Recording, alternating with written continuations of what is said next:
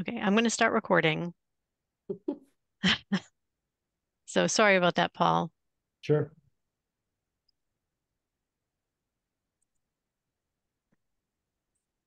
So I think I really don't want to hold us up too much longer. So why don't we just go ahead and um, Adele, why don't you, what you could do is share your link with Darcy, send her yours. She'll just show up as you. Um, if she can't get in through the attendee address. Oh, I will try that. Thank you. Okay, thank you. But we're going to keep going. We are recording, so she won't miss anything, but hopefully we'll get her in so she'll be able to ask questions at the end if she needs to. Okay, Paul, I'm sorry. You might as well continue. Sure. Great. Thanks, Stephanie. So what we're looking at here is a tentative schedule for the program launch.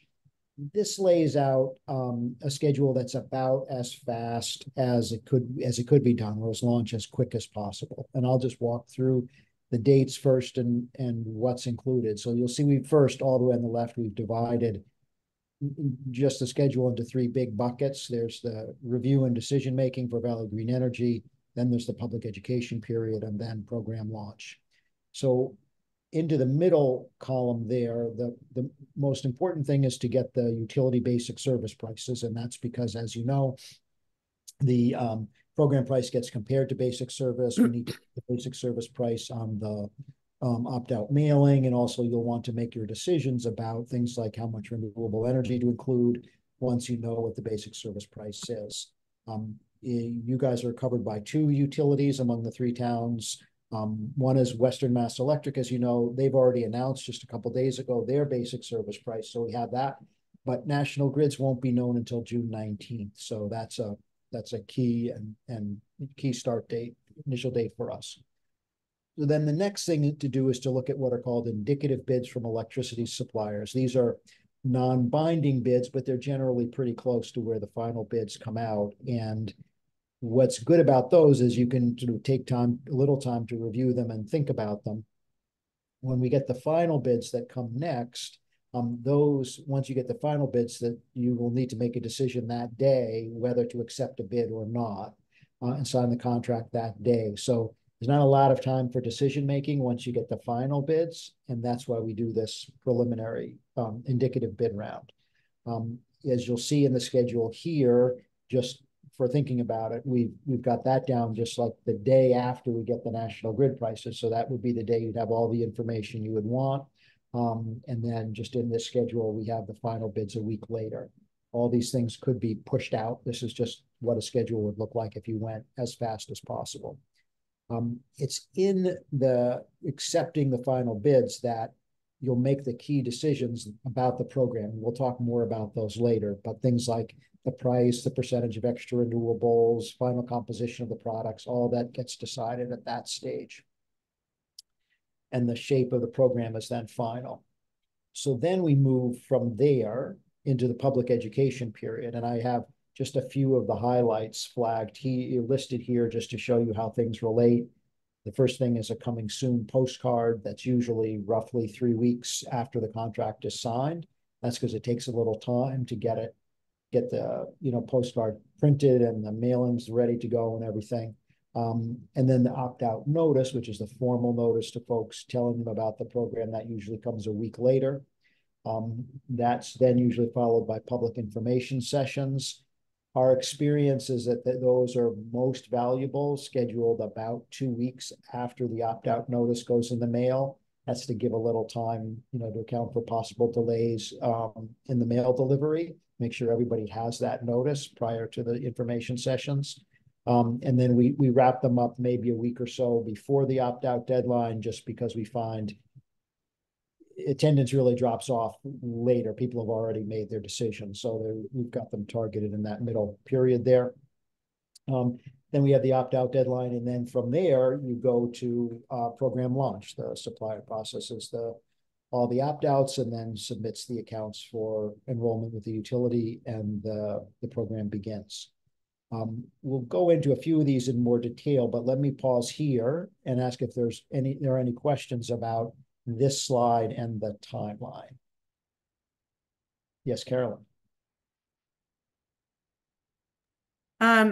So can you remind me or us that for the opt-out postcards, are those targeted to the people who are only on basic service?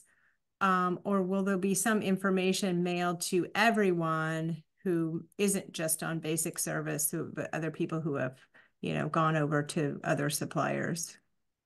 Yes, great question. So the mailings only go to basic service customers who are the ones who are eligible for automatic enrollment in the program. They're all tied to that.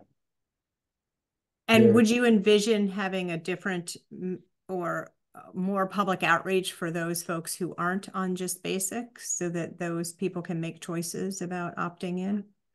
Yes, well, there is general information, announcements, the banners, if you want to have banners. Certainly the public information sessions are available to anyone.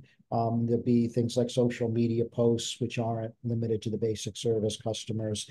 It's just the mailings that only go to the basic service folks. It's in part because, I guess, there are two reasons for that. Is one, it's only the basic service folks for which we get the names and addresses tied to the account. So they're the ones who get the targeted mailing. Of course, they have to get a mailing because they're going to get automatically enrolled.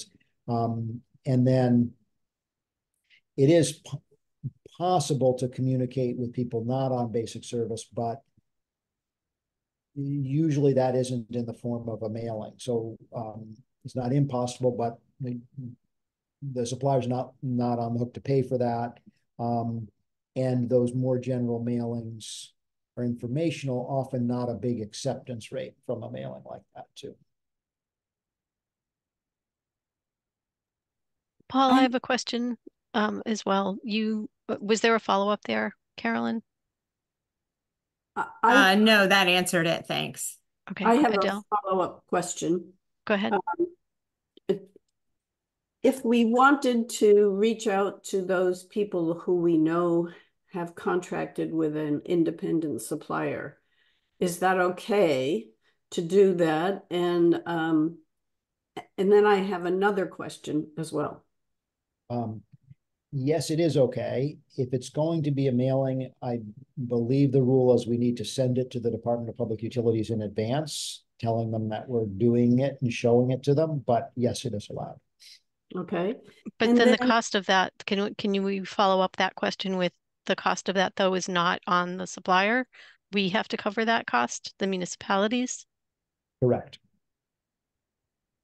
But you could do social media outreach that doesn't have to go to DPU for sign off. Is that what you're saying? That is correct. Okay. great. Thank you. So about a year ago or so, I talked to the Green Energy Consumers Alliance about their Green Up charge, their Green Up program. And what they said at the time was very confusing. They said, well, because you have two different utilities and they handle things differently, National Grid, I can't remember which direction it was, but National Grid and Eversource handle things differently.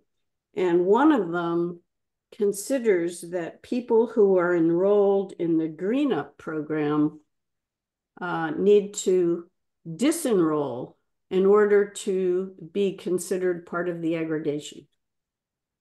Yes, that's exactly right. And it's National Grid that does it that way. So in Eversource, you can be in both an aggregation and in Green Up, but in National Grid, you can't. You can only be in one of the two. And I believe Green Up customers wouldn't be included in the list that we get to do the mailing to. From the list that National Grid provides for that mailing, the coming soon and the opt-out notice mailing, is only people who would get automatically enrolled, and that would be basic service customers, but not people with a competitive supplier, and I'm pretty sure also not people on Green Up. Okay, so, but we will not be notified how many people and what their addresses are who are on the Green Up program. Is that correct? I believe that's correct, yes. That's a problem.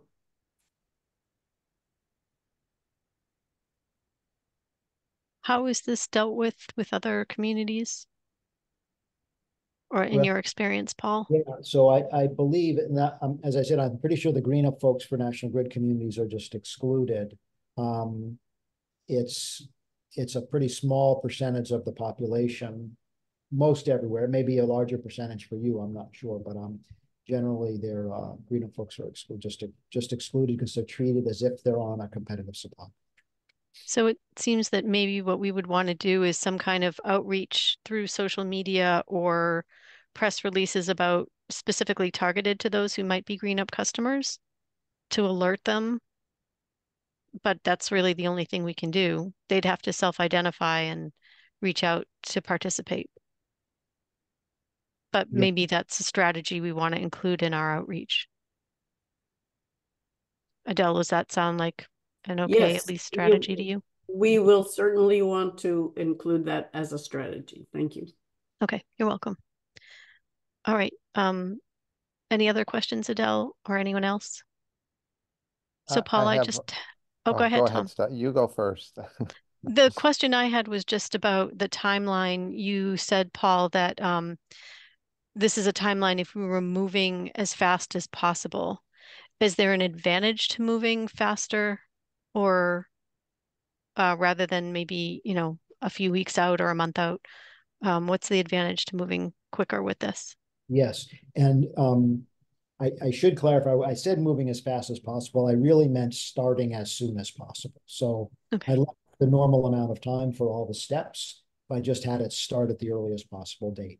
So the advantage to starting earlier is only that, well, you launch, I guess, you launch sooner, which is good in and of itself. But it also means that customers are on the basic service rate that's listed in their opt-out letter for longer. So I'll give an extreme case. You wouldn't be in this case, but if we were to wait until the very end of the basic service period and say, we're sending you a letter and it says the basic service price is X and the program price is Y, but the basic service price we're going to change 1 month later, that wouldn't be anything dishonest, but it would be less fair to the customers to be comparing to a price that was going to change in a month anyway. The closer you launch to the beginning of the basic service period, the longer period of time that basic service price you're comparing to would be in effect. It's not a huge issue. We can easily move things out a month, 2 months, whatever works for your schedule. This would just be starting as soon as we can. So we started as early as possible in the basic service period. Okay. And my understanding is that when we are reviewing and securing the final bids, that the executives for each community have to be present or have a designee present at that time. Yes, or I should say, there's no DPU rule about this. It's really, it's a Valley Green Energy rule. But as I understand your MOU, important decisions like this would be made by a vote of your partners committee. So you'd want to be able to take a vote of that committee when we look at the bids. And it'd be up to you which individuals are there, but the committee would need to be there so it could vote. Which would be the staff from each community or their executives from each community. Okay. Tom, go ahead. Well, that was actually one of my questions, Stephanie. So it's getting the schedule in front of the appropriate executives is a good idea, I think, to your point, Stephanie, which I assume is going to be in what comes out of this meeting. And I had a kind of a more general question going back to what Adele was asking about, which is, do we know what percentage of the market is on basic service versus a competitive supplier? How big of a I assume you must have some sense in order to put the bid together, request for pricing. Yeah, so we can figure it out, I guess, indirectly. So what we get is detailed information about all the customers on basic service. and we get Mhm. no information about the others. So we can look to have a person from we can kind of figure out how many customers are on competitive supply. If we can get from the utility, total number of accounts in the town typically, so we could see what percentage is in what we Mhm. got. Mhm. And also, I think the Attorney General issues a report on the number of customers on competitive supply by town, I'm pretty sure. So we could look at that too. So we do have a sense. For the bid itself, what the suppliers really care about is as you would know, is the load they're bidding to serve. So if there Mhm. are other customers in the town who aren't part of it, they don't worry about that so much. They worry Of about course. they're gonna serve. So it'll be a tight, relatively, I mean, you've done this before, it's been done before, but between June 20th and the week of June 25th, we need to kind of be on watch. Yes, or we'll decide we'll create the schedule, and then Of it'll course, yep. be that period. I'll say there's no particular advantage to having a lot of time between the indicative bids and the final bids. What you want to have is a discussion of the indicative bids and be able to make your decisions. But generally speaking, you make the decisions in the meeting, and then you can do the final bids just sometime after that. The closer they are in time, the less difference, the less risk there is that the final prices could be different from the indicatives, could be meaningfully different. They're all always different a tiny bit. But it's very common to do it 1 week later. It's common to do it 2 weeks later. Many towns even have a bigger gap than that, but there's not really so much an advantage to that gap. It was more, they just didn't get things scheduled up, well enough ahead of time. So, Paul, I would want to just put out to the group then that this is a tentative schedule because I think we need to check in with our executives as well to see what they're comfortable with in terms of the timeline and the time between reviewing the indicative bids and then convening to determine the final bids that we would want to choose or go with. So, and typically, because I'm not familiar with this process in terms of the bids, um, is that something that would be in private session because it wouldn't be in public so it might be just the executives and staff for just the final bid decision.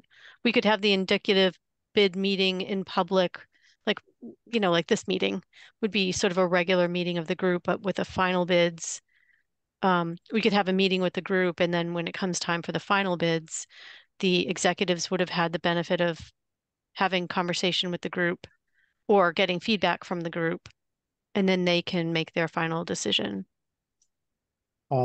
Yes, I guess, or with just one friendly amendment. So for the actual indicative bids, we would want to keep those actual bids confidential too. And the reason for keeping both those and the final bids confidential, it's not for the town's benefit or secrecy benefit. It's that we don't want the suppliers to know what each other is bidding because that might result in worse prices for the town. So that's why Right. you want to keep those prices private. That applies to both the indicatives and the final. But if you wanted to have a more public discussion of the indicative, like the indicative bids, we could prepare, if you will, representative bids. So it would give you all the information you needed to be making decisions, like how much extra renewables, how much that would cost, that sort of thing, just without revealing this very specific prices that specific suppliers bid, which isn't really needed for that conversation anyway. So we could maybe do it in two parts. One of it's more public discussion, have it just be representative bids, not without the suppliers identified, round them off a little bit, just so it doesn't reveal the information that's better kept public, but would still allow a robust discussion of the decisions that you need to make. And then the second would be the actual decision making. Correct. Okay. Thank you. Carolyn, Yeah, sorry. I just have one more question about the education and the outreach. If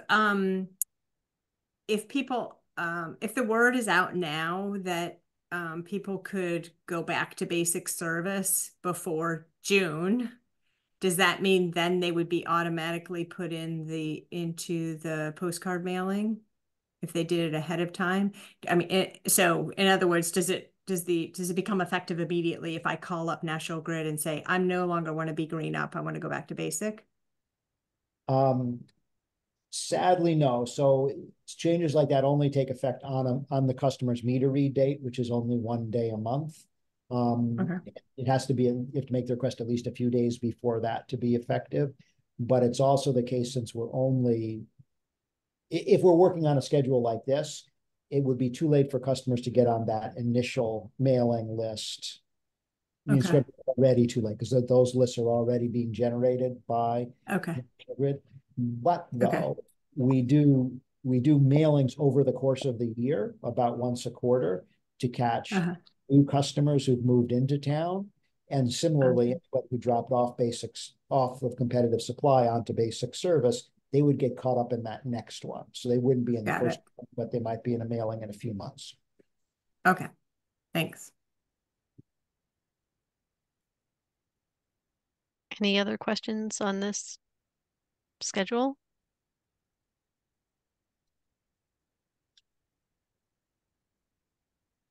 Okay. All right. Great. I'll move on. And this was the hardest slide. So there's with the most information. So it's good that we spent a bunch of time on this one. So here I've listed the key decisions that you'll make, and to make the point, they really get made as part of accepting a bid. So that determines, except for the last one, but it determines the price, how much customers are going to pay. It determines the term of, that's when you decide the term of the contract. Is it a 2-year contract? Is it a 3-year contract? That's when you determine the amount of additional renewable electricity in standard green. That's when you decide that. It's also what determines the launch date, because the launch date will be in the contract as well. So all those things are part of the contract. I did add, and this note at the bottom, because the final decisions are made on the day the bids come in, better to be thinking about those and be prepared for those through looking at indicative prices and things, as we said. The one question, although I've listed it with the others, which is actually in a different category, is whether to offer the VGE local product at program launch. That's a slightly separate discussion, which we can have right now, but first I'll say, was it clear about what I was saying before about the key things that gets decided as part of the contract? Great. So the issue on the VGE local, so that's an extra product that you've included in your plan that would be supplied by local renewable resources. We put that in the plan as something that you intended to do, but that may or may not be available at program launch. So now, is the time to start thinking about whether you want to do that at launch, or that's something more you would want to spend some time and more time with and add in later.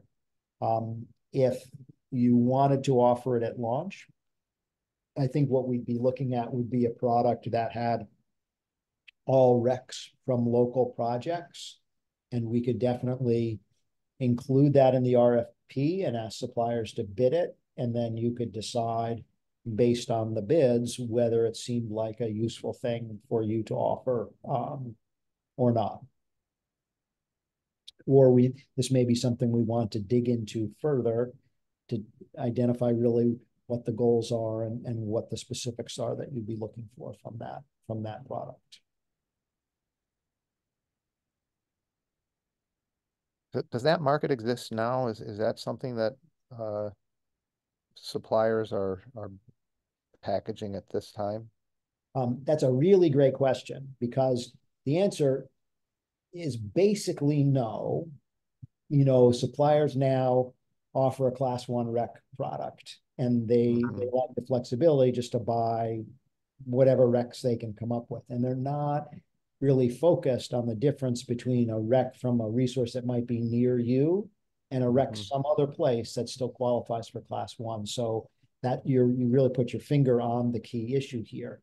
And so I'm not sure exactly what would happen if we included this in the RFP. I think what we might do, if you were interested in giving it a try, is we could talk to them about it and see ahead of time whether they thought this was something they could bid. Kim, let me ask you, would that make sense as an approach, that we could talk to some suppliers in advance and see if they would feel comfortable bidding something like this? Yes, that's certainly something I can ask them in advance. So this would be like a fourth product? Is that okay? And when you say all recs, that's not just voluntary, it would be the required ones as well, or no? Those. That's a great question too. I would think just the voluntaries. Okay. That, but yes, because the compliance recs they have to buy for their entire portfolio. It's not specific Right. to the project. I know you knew that, but just to say it for the group, so it wouldn't make so much sense to specify the compliance recs. Carolyn has a question, and then Adele. Thanks, Stephanie. So I think I understood you to say that if we forego it at launch, the next opportunity to look at that would be our next bid, which would be in a year. Is that correct? A year or 2 years? Yeah, so it would be further Okay. down the road, yes. Oh, every time the term it comes up. So if we negotiate a 2-year term that for those pricing, then it wouldn't be for 2 years. But that would also give us time to explore more and identify what the goals would be for local. Okay, thank you. And Adele? I'm under the impression that locally produced recs are already accounted for by the local producers, that they've already entered into those contracts. So let me make sure I understand your question. Are you saying that the people who own the local resources have already sold those recs under contract, so they don't have recs to sell? Exactly. And, that there's for sure a bunch of that. We would find out maybe more about what's available if we asked, but it's certainly true that probably a lot of the local ones are already committed. We don't know the terms of those, so they might be committed like through the next year, but not the year after that.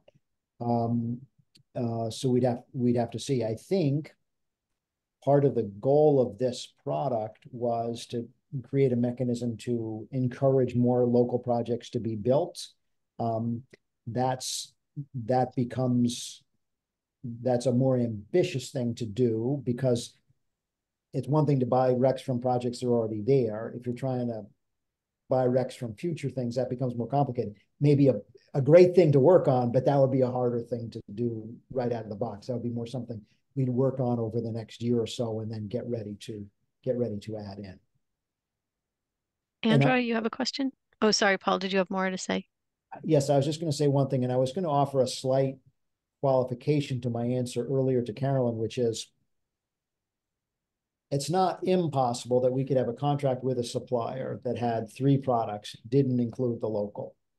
But if we could figure out how local might work over the next year, it's not impossible we could get the supplier to amend the contract to add the local. It would be a negotiation at that point, not a requirement, but it definitely would not be an impossible thing to achieve. Andra? I understand that it's more complicated to put together this particular package, but is there any downside in asking for it to see what they come up with? Great question. No, there's no downside to asking.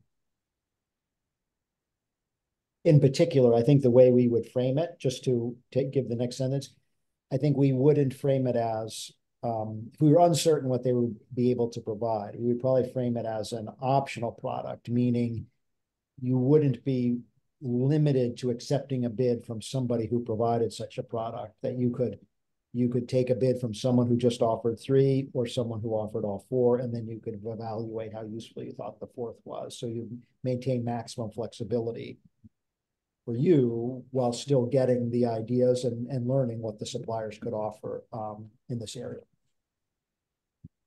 Adele, go ahead. We're talking now about RECs, but what about the actual electricity? For example, I know that there's an allowance that aggregations can purchase electricity generated by wind turbines. Will that be something that we can specify in the RFP? Yes. Generally, it's almost always the case that the RECs and electricity are sold separately. And what the aggregations and everybody else are specifically buying is RECs plus generic electricity. So, and people are kind of often not super precise in how they talk about it, but that's how the market generally works. In fact, even if you have a contract with a generator, say you have a contract for electricity from a wind turbine, somebody who owns a wind turbine, generally that contract only requires that they provide you with the RECs and electricity in the quantities you bought. And if it comes from their wind turbine, great. But if their wind turbine breaks down, they can replace it with some other electricity just as long as they deliver the electricity. But the bigger point is really the market is 2 things: RECs, which specify, a specific generator, a specific place, specific time, and generic electricity where it's all the same.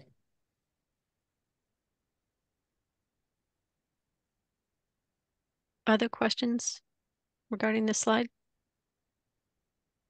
Andra? Oops. Again, the local option may take time to develop, but it seems like we could work with local solar developers to identify new products that are, new projects that are going to come online, and have them provide information to those owners. Do some of the background work ourselves.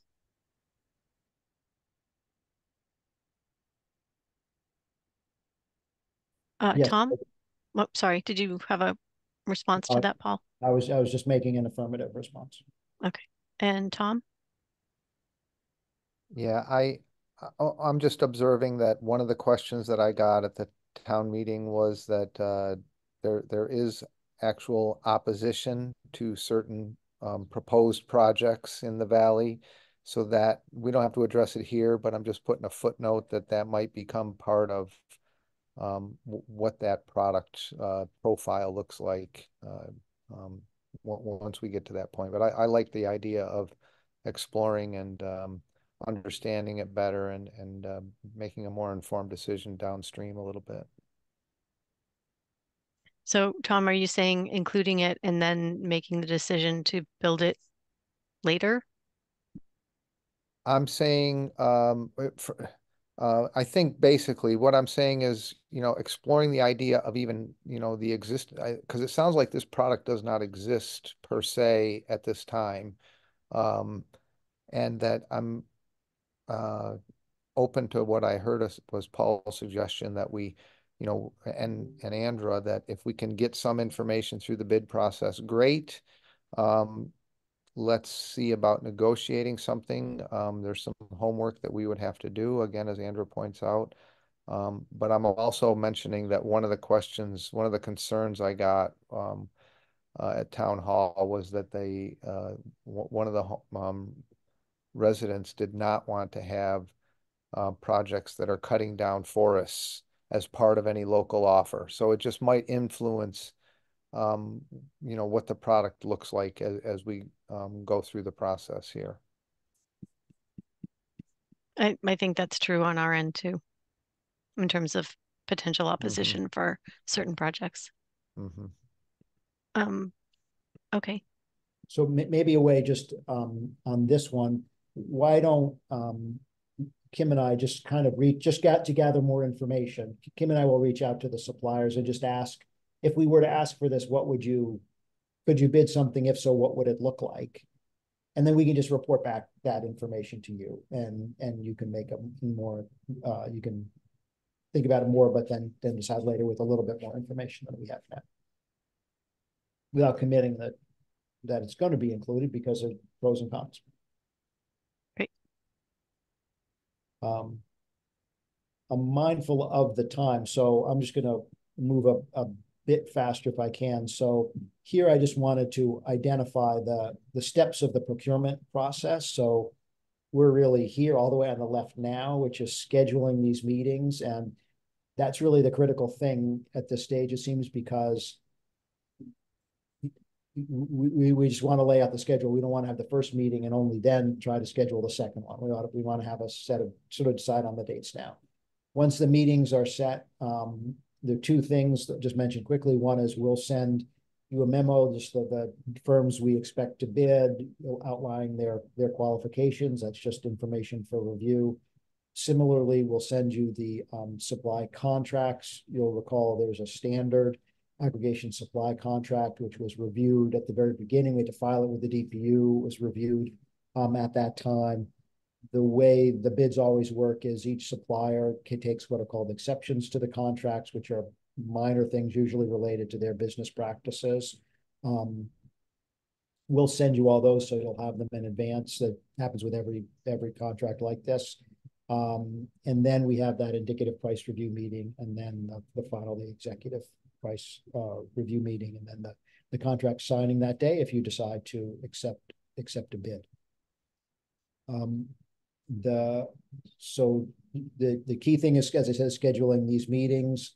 The indicative one you can kind of do any time of the day, any day, whatever's convenient for you. And then the executable one is more structured. We like to do it Tuesdays and Wednesdays because electricity markets are quietest those days. We like to do them at noon because we need to get the bids in the morning. We need to compile them, then we can present them to you at noon in an organized way. And then there's time afterwards to get the contract signed, to go through that process. So that's a more sort of specific timing on that. The key issues to think about, which Stephanie, you raised earlier, which is, who should attend these meetings, the indicative round and the final round.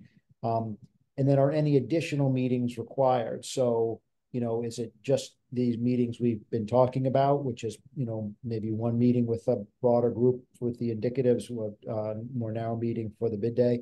Or is there anything else like, does there need to be a meeting with, with a select board or something to go over this question? So that's something to work out. And then finally, just to be sure we're all set, that on the bid day, someone has the authority to sign the contract, and that's going to flow from the MOU between the towns. But we want to be sure we know in advance that whatever steps need to happen there happen, so that you guys are in a position to make a decision and sign the contract that day. So because of my obsession with scheduling these meetings, I'm going to pause here and just ask, how should we go forward? Like, what would be the next best steps to getting these meetings scheduled, and like figuring out who needs to be there and getting them on the calendar, things like that?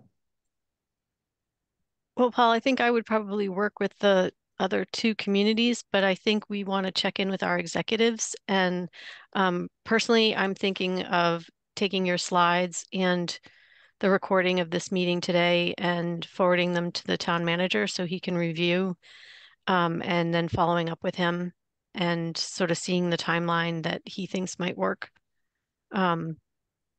So I don't know if we want to have maybe a follow-up meeting with executives to ask additional questions, maybe. I don't know how the others feel, other communities feel about that. mean, I think that I can check in with the mayor and see if she or someone from the mayor's office wants to participate in the pricing review and bidding review. But my sense would be that if I report back that I can just get questions answered directly through you guys or through Stephanie without having to set up an extra meeting. This is between now and first week of June is going to be there's no time for the mayor's office to participate in any of these conversations because it's budget review season. So I think, but I do think that it would be, and that we would probably be best suited to figure out a timeline, a calendaring schedule between the three of us probably makes sense. And I can get some dates from the mayor's office for those days in June, at the end of June. And I think we want to include staff availability as well. Yeah. I'm good with that plan. I would just want to make sure, you know, the chair of the select board and the energy committee are aware of it, and sharing the slide deck gets that done. So that's good for me. And the recording, I'll send the link of this Yes, recording. I mean, exactly. it's always available, but I'll send it. I don't normally, but I will this time just to make sure that we can share it with folks that would be involved in this process. Anybody else have any questions? So Paul, at least right now, it sounds like we wouldn't have any additional meetings quite yet, unless something comes up. And I think the one thing will be about the timeline. I think I'd maybe want to do a doodle poll. So maybe the dates that you presented, the tentative schedule, we could start there, but maybe have some additional dates and times as well. Yes, and would it be helpful if we helped with that? We gave you some additional suggestions, Stephanie, or Sure. Yeah. So we can certainly do that. And I do want to emphasize one really important point, which is I had to set out some schedule. So I set out a schedule that just began as fast as possible and moved through it. But certainly our goal here is to have a schedule that's comfortable for Valley Green Energy in its decision making. So whatever schedule is comfortable for you, that's the schedule we're going to have. The one I put forward is just a starting point to start thinking about how the schedule, you know, what the schedule looks like. I think for us, I'm sorry, Stephanie, was there anything else to talk about on this topic? Not from me, unless anybody else had anything. I don't think so. Not on the scheduling. Yeah. All and then good. The final slide I had here was just an overview of the public education.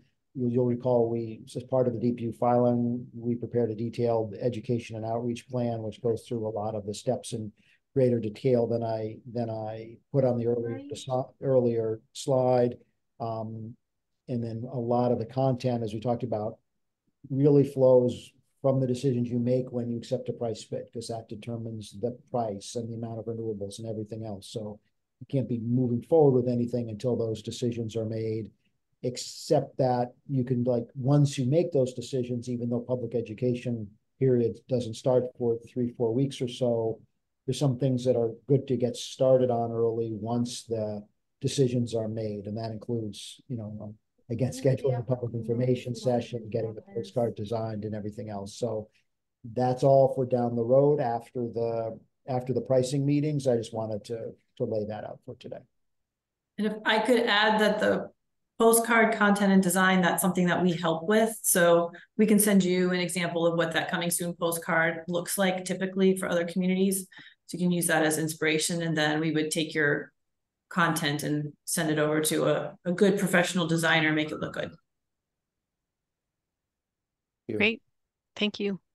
And on this topic, I should have done a reminder of what the coming soon postcard is. So the main mailing to customers is the opt-out notice, which comes, in an envelope for the town. The coming soon postcard is just to give people a heads up that that's coming, because it's an important mailing. We don't want people to miss it. So send them this preliminary postcard to say, hey, look, this thing's coming in the mail, watch out for it. And in the postcard, you can put a little bit about the program too.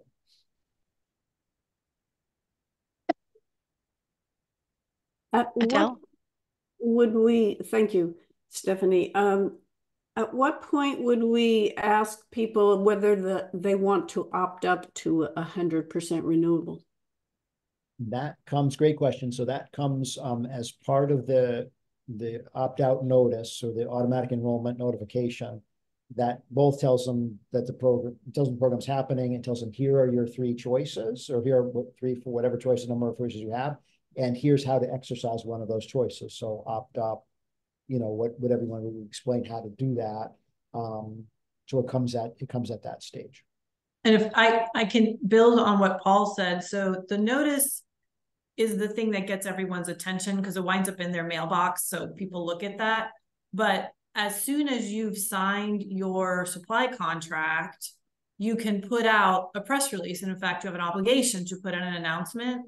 And so that's really, as soon as you've got that contract signed, you can start talking to the public, because then you know what things are going to cost, how much extra renewables in your default, all of that. So the opt-out notice is a powerful tool because it lands in people's mailboxes, but you can start, and you will start talking to the public before that goes out, because you want to get a press release out first to provide a little air cover. You're going to need to put something on your municipal website. So when people get that notice and they're like, is this legit? They go to your municipal site, they see the same announcement there. Oh, it's real. So you'll be able to start talking about that stuff when you sign the contract, once you've got the information. But Paul's right that the opt-out notice is the thing that provides people with the concrete details. And also it has a phone number, a website address for taking a step for opting up if they wish to. But the notice itself is not an opt-up campaign. So it's a notice about automatic enrollment. So if you want to talk specifically about opting up, social media is a great way to do that. Other types of outreach you may want to do in the community are a great way to do that.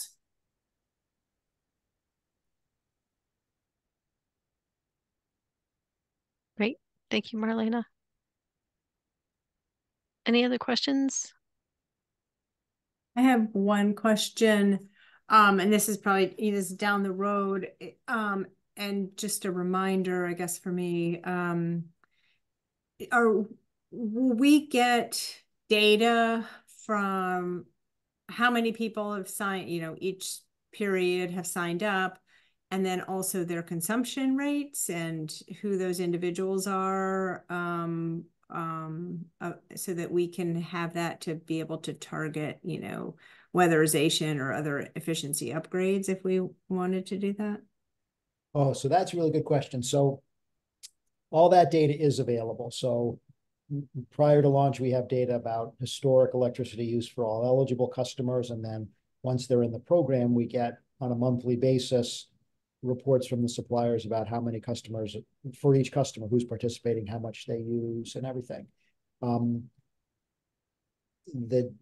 Generally speaking, but this is entirely up to you. So generally speaking, some towns vary in how much they want to see that data in detail about individual customers versus just seeing aggregate numbers. So all towns see aggregate numbers, and then you can make decisions about how much of the detailed customer specific information you want, and then you can make decisions about how you use the data. There are some limitations on how you use it. So you couldn't use it for unrelated purposes, which I know you wouldn't, but I just to put it out there. But then we could have a detailed discussion about whether, you can use it to target or just to help inform customers about other municipal programs that might be useful for them.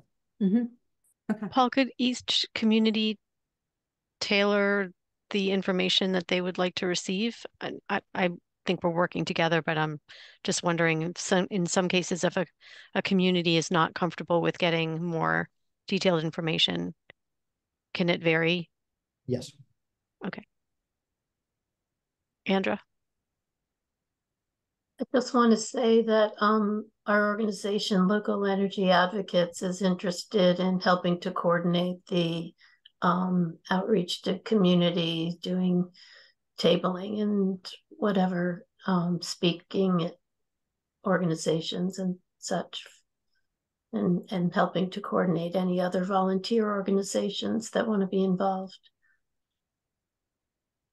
Well, that's great, and that can be, as you know, extremely effective. So it's wonderful to know that you're available to do that. Great. Any last comments from you, Paul, before we adjourn? Okay. And any more questions from everybody? And everyone's all set? Okay. This was enormously helpful. And Paul, if you could send me those slides, because I do need to publicly post them as well, that would be great. And I will follow up with you, Paul, specifically about potential timeline alternative dates. And then I will send those out to the communities. And I think from there, we'll then look to schedule our next meeting based on response from the choice of dates. And in the meantime, if Thank there you. are any questions, please feel free to send them to me. And I'll get them to Paul.